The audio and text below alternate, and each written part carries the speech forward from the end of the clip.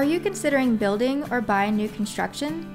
If so, you have likely figured out by now that it is not the same as buying a home on the resale market. You're probably wondering, where do I start? What happens if there's a dispute or change in terms?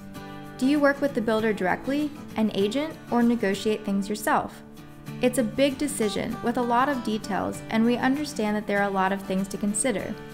What you really need is an experienced advisor who has your best interests in mind to help you ask the right questions, negotiate the best deal, and make the process go as smooth as possible without adding to the cost of construction. What many new homebuyers don't realize is that when you deal with the builder directly, you're going to get help from people employed by the builder. While they can be helpful, their fiscal responsibilities are to the builder, and they are likely not asking the hard questions or negotiating terms favorable for you. That's why today, Gary Palmer is going to share with you top questions he asks every builder before starting the new home process. Hello, I'm Gary Palmer, Principal Broker of Town Realty in Charlottesville, Virginia.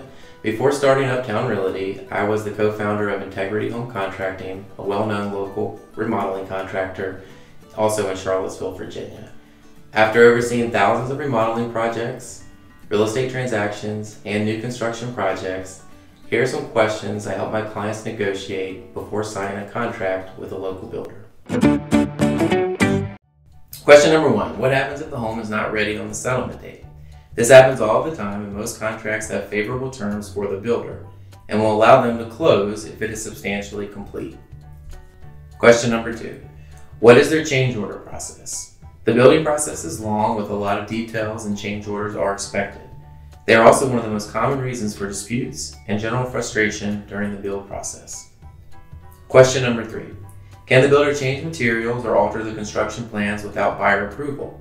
This does actually happen, and since the builder drafts the contract, they are normally protected if they deem the change to be reasonable. Question number 4, who is the project manager and how much experience do they have?